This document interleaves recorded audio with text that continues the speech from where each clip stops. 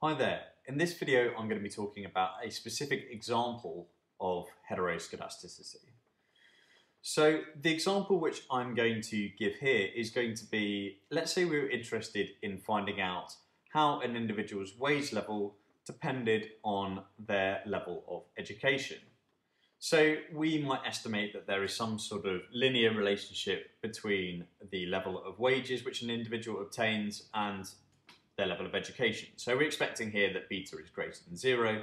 So as an individual has a higher level of education, they can expect to obtain, on average, a higher level of wage. So let's say we have a whole sample of data on individuals' education level and their wage level. So let's say we expect that as an individual's level of education increases, then they can expect to obtain a higher level of wage. However, as an individual's level of education increases, that individual also has more choice in terms of how they spend their time. Perhaps that individual cares a lot about money or earning a lot of money to take care of their family, so they choose to become an investment banker, which means that given their level of education, they actually obtain a sort of above average level of wages. Or perhaps that individual is really interested in teaching, so they go and become a university lecturer, whereby they earn a significantly lower salary than they would have done if they became an investment banker. So note that if I was to estimate this above model here, then perhaps that would mean that I sort of fit a straight line to my data, which on average shows the effect of education on wages. So perhaps the slope of this line is unbiased. But note that the distance of points from the line, on average, is increasing along with my education variable, along with my independent variable. So in this circumstance, we have the case of heteroskedasticity. Well, sort of writing that mathematically, we have that the variance of our sort of error, so the distance of points from the line, is increasing along with our independent variable education. So perhaps it's equal to some sort of number times the level of education. So in this circumstance, the variance is increasing with education.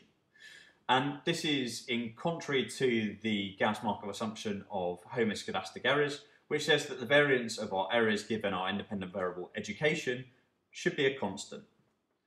So in this circumstance, we know that least squared estimators are no longer blue. In specific, there are other linear unbiased estimators, which we'll come on to discuss in the future, things which we call weighted least squares or generalized least squares, which are also unbiased and linear, but are better. They have a lower sampling variance. So that means that more often than not, they will get closer to the true population parameter, beta p, if we use those techniques on the sample. So in this circumstance, we can see that least squared estimators are no longer best. Intuitively, what's happening is that there is some sort of error structure here, and it's a predictable error structure. And because we are not taking into account this sort of extra information in our estimators, that means that our estimators aren't as accurate as they could be, or aren't as reliable as they could be, if we did take into account this extra information.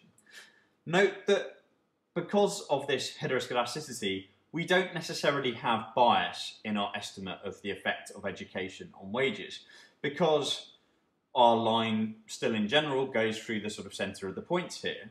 Written mathematically, we still can sort of assume that the expectation of our error given our independent variable education is equal to 0. So as education increases, I don't in general get a sort of either an upward bias or a downward bias in my errors. So my least squared estimators are still unbiased in this circumstance.